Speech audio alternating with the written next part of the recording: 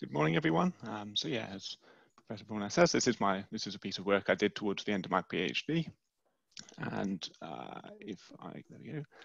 So we're looking at smart inverter control. Hopefully, it will be quite complementary to the stuff that we've heard earlier this morning. It's sort of looking at this sort of tertiary control rather than looking at voltage transients and voltage stability. It's more looking at what do we do with the set points for reactive power controllers and taps. So there's a whole bunch of devices, as we all know, which in terms of domestic scale loads are relatively large. So there's solar PV, electric vehicles, battery energy storage systems, and so on and so forth. And if you go to IEEE 1547, there's a whole bunch of methods that are described in there for what you could do with the reactive power of those inverters. And yeah, in this work, as I say, we're looking at what should you do if you could control them perfectly, essentially. Is there something better that you could do if you were to control them the whole time to sort of have the grid performing optimally? And to this point, the interesting thing that we're trying to look at in this particular presentation is that on the one hand, if you sink reactive power, then you increase the line losses, but you tend to reduce demand if you assume that demand reduces with voltage, which there's lots of stuff on that, lots of experimental evidence that suggests that that is true. And with that in mind, we sort of come to the research question, which is to say, to what extent can reactive power from domestic scale inverters reduce total feeder demand? Or on a sort of high level, we're saying, what should we do with domestic scale reactive power control sort of most of the time in distribution networks? And compared to previous work, so there's people who have done stuff in the past on this. There's a few references which are in the paper, which I think are quite relevant to this question. The sort of thing that we do here is that we ignore time coupling.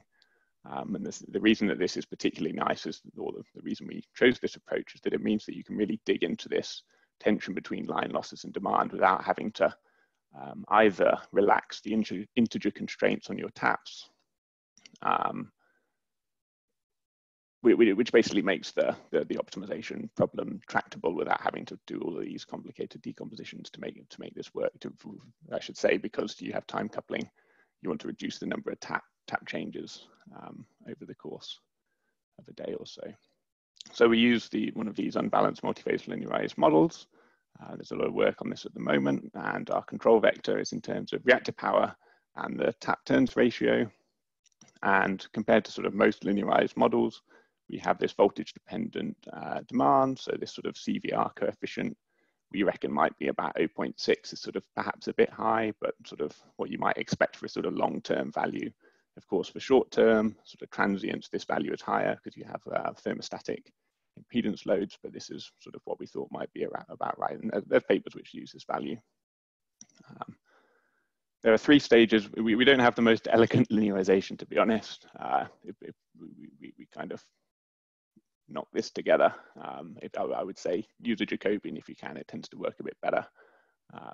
So we sort of have three steps. So we first assume that we have everything is a constant power injection, and then we then go and use this model to linearize in terms of the power injections to sort of correct for this voltage sensitivity, which gives us these curves on the right, which is basically saying that even though we use this sort of hack, if you like, it works pretty well. When without that correction term, you get sort of quite a big kink in the Jacobian, which means that it starts to become quite inaccurate. And then in terms of calculating sensitivity to taps, we just change them up and down, and that's pretty quick. And with the complex voltages, you can calculate everything else we need. And then the sort of final thing which people often ignore is that they don't look at inverter losses, which in domestic scale inverters actually tends to be quite big, as we'll come on to see. We assume a 4 kVA inverter with about 2.4 kVAR capability. So we look at sort of two different types of network variation. On the first instance, we look at some networks without taps and some networks with taps. And the reason that this is important is because if you have taps, then you can do the sort of CVR thing properly, which is to say that normal CVR is you put a capacitor bank in, you step the voltage down, and then your demands across the whole circuit are reduced. If you have tap controls, you can basically do that with your inverters. You can inject a small amount of reactive power on those buses, which are sort of on the edge, so that you can step the tap down. And then most of the other inverters, you're not changing the reactive power too much. And then we also have a bunch of circuits without tap controls. And this is sort of that thing that I was talking about in the first instance, where you have this trade-off between losses increasing and load demand decreasing. So you sort of thinking about what is the dominant thing there. We look at that a little bit. And the second sort of thing that we look at a little bit is we compare US and European style circuits. So I've highlighted here the 1, 2, 3 bus circuit. So you can see there's a bunch of voltage regulators is what these red dots are. And we also look at this. This is sort of an augmented IEEE circuit where we stitch together the European low voltage test feeder is here, along with all the other feeders from that circuit, because they're all fed through a common transformer. And this particular circuit I highlight because we do 2 versions of it. We do a version without a regulator here, which is what is sort of there in the real world. And then we also do a version where a regulator is put here, which there have been tests to sort of think about doing that. And it might happen, perhaps it's unlikely, but it means that we can compare this sort of with tap and without tap controls quite well. So with all of that together, we get to our sort of full optimization. So we're minimizing, this has got load, it's got losses, and network losses and inverter losses. Then we're subject to current constraints, voltage constraints, got some control constraints, and as I say, we keep taps as integer variables. And to explore the problem, we have a bunch of different optimization setups. So the first setup we have is we just solve this optimization problem. We chuck this into Mosaic and it solves it. It's not too bad. We only have a few integer variables, and it works basically. And the main counterfactual that we compare against is what we call nominal control, which is that we have the same objective function. So we have this, but we don't have any inverter control. So this is what you would do if you were just controlling your taps. Secondly, we have 2 cases where we only look at load or loss minimization within the objective function. So this is saying, could we have just minimized the load or minimized the loss? Because this comes out in papers quite a lot, that people will just do one or the other. And then finally, we look at a case where we say, do we need to control all the inverters separately? So in this particular case, we just have a simple, we'll see a figure on this shortly. We assume that each of the phases of our multi-phase circuit, all of the inverters on those phases are constrained to export the same Q, which makes this even faster than you only have a few control variables. So here's a sort of first result for the IEEE 1, 2, 3 bus. So if we look at this top figure, we've got the bus index and we've got the black lines of the voltage constraints. The LV constraints are different from the MV constraints, which is why we have these lines here. First thing you can see, the base voltage solution is conservative insofar as there is a large voltage drop that's allowed. I mean, there's obviously reasons that that's nice to have, but if you want to just be minimizing the objective that we talked about earlier, then this sort of is kind of high. And so when you come along and you apply our optimization, then you get the blue circles, which you can kind of see at the back. And these are the controls that quadratic program outputs. So taps are here at the end. You can see the taps have all stepped down a lot. You can see at the top of the feeder, this is why we have this sort of big voltage drop up here. And then you can see the reactive power injections from each of the individual phases. So you can see there's quite a good correlation between the phases. So that was, to some extent, the inspiration for that per phase control was just the observation that it seems to do this quite a lot. And then finally, if we take that quadratic program solution, chuck it into OpenDSS, we get the orange dots, and you can see that the accuracy of the quadratic program is very good. And I mean, this is partly because we're not really injecting that much reactive power, only doing this sort of ±2 kVAR, so it's sort of around that optimization solution, that sort of linearization solution, we're not going too far, and so it works, it sort of consistently works pretty well.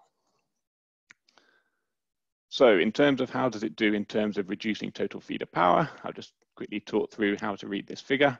So we're plotting the ratio of the total feeder power at the optimal control compared to having no control. So at 100%, that's sort of that base solution, that high voltage solution that we were looking at earlier. So in terms of, if we just look at this first one, the nominal control is sort of that main counterfactual, as I say. So this is just controlling the taps. You can see that the demand drops sort of 3 and a bit % because we're quite high, have quite a high demand, a high voltage on that circuit. You can see that the full control, there isn't actually that much difference, to be honest. There's sort of, this is maybe 0.1 or 0.2%, and that's kind of repeated at all the different loading points. interesting points to note though is that this sort of phase control, where you're only controlling per phase, we do pretty well. Whereas if you minimize just based on losses, you do much worse. And that's, you can kind of imagine that this is because if you're minimizing losses, then you want to have high voltages. So you end up with this sort of high voltage solution, and the reactive power is then correcting the power factor, essentially. So most of the benefits can be realized by taps only using this sort of nominal control. Full inverter, this sort of, what is it here? Full control is sort of modest benefits. So this is much less than 1%. And sensitivity analysis sort of shows that there's reasonable consistency at different demand points. So then we go and we calculate the same for all 7 circuits. So again, this is that same figure. We're at 60% demand and 100% is where we were. So this is our circuit that we were looking at just then. So we have these 2 sets. We have with tap control and without tap control. So from this, we can see that again, it's pretty modest in terms of benefits. So the maximum, we got the actual values on the next slide, is about 0.5%, which is for this circuit 5. Loss or load reduction, which is these purple and orange, purple and green, both can make the system worse. So for this circuit 5, if you minimize by losses, then your losses, your total feeder power goes up by almost 1%. Whereas for the European low voltage test feeder, if you minimize the load, then your power shoots up, and that's the same for this regulated version where you have a tap. So these 2 match, but this one's got this tap that I was telling you about earlier. And finally, if you do tap control, you can see that this sort of nominal benefit, so these don't have taps, which is why nominal is always sat at 100, but when you have taps, then nominal reduces to a couple of % in all of the circuits. And to be honest, that's sort of showing most of the benefits that you can see of this sort of conservation voltage reduction. So final set of results. So this table, I'll just quickly talk you through. So we've put out the load reduction, which is sort of the difference between 100% and the tops of those charts that I was showing you earlier. And then also what I've called here the control efficacy or utilization or something like that, which is the saving in watts compared to the amount of reactive power that you've actually had to put in. And we're doing sensitivity analysis on the inverter losses. So in the paper, we talk, there's these sort of 3 models that we have. We have no inverter losses, we have low inverter losses, and we have high inverter losses, and we sort of say what the coefficients are. So the first thing to notice is that when you don't have tap controls, then the inverter loss coefficients make a big difference. So you can see here for circuit 5, you go from 1% to 0.5% to 0.46% or so. This is sort of a 50% reduction just by having these inverter losses. And that's essentially saying that the lossiness of the inverters is as important as the lossiness of the network itself. Secondly, some networks, this is like in the noise. You just shouldn't do this on some circuits. There are no benefits. And finally,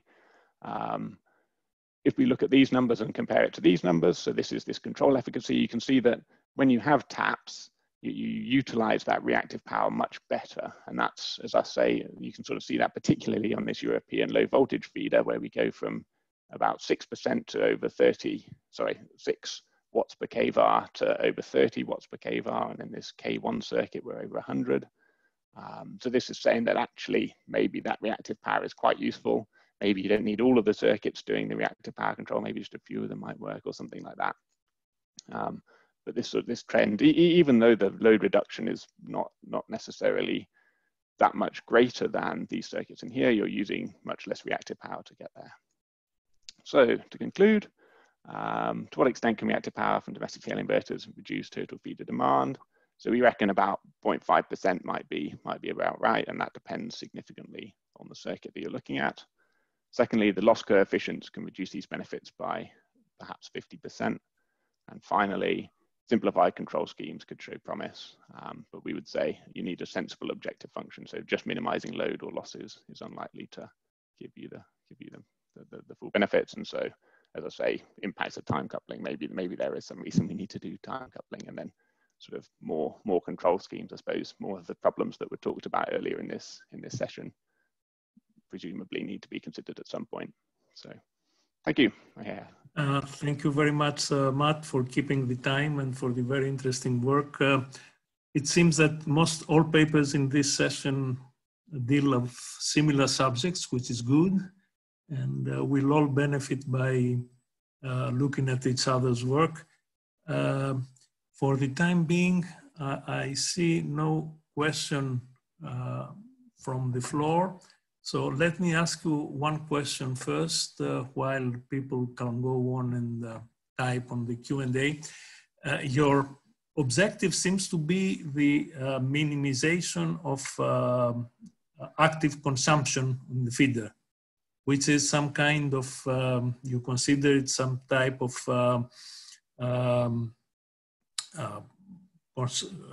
conservation, voltage reduction, or this type of thing? I mean, to lower the load on the system? Why do you want to lower the feeder load?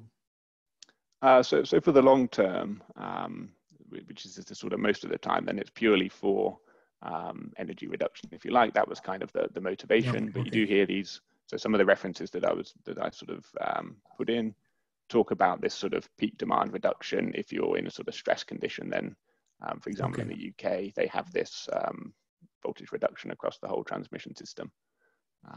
So that's sort of the other applications are there.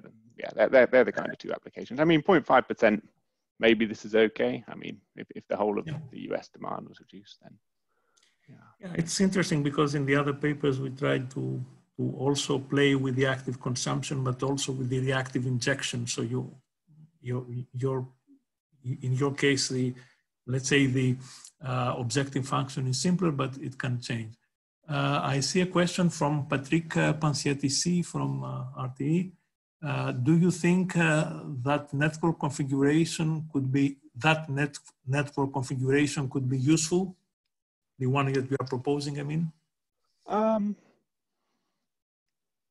I suppose it could be, insofar as if you have sections of the network which are particularly weak, and you could shift them over to other parts of the circuit at certain times. Then maybe it might be the case. I would say I'm not an expert on reconfiguration, but my understanding is that often they're quite optimized already in those sorts of settings. You kind of have something reasonable going already. But yeah, I mean, it could make a difference, I suppose. And the nice thing about network reconfiguration is that you only change a few elements in your admittance matrix, so it's not actually too hard to update your optimization to try those sorts of things. So yeah, so it could make a difference. I can't say I've thought about it a huge amount. Okay, this is one more degree of freedom to think of while following your objective.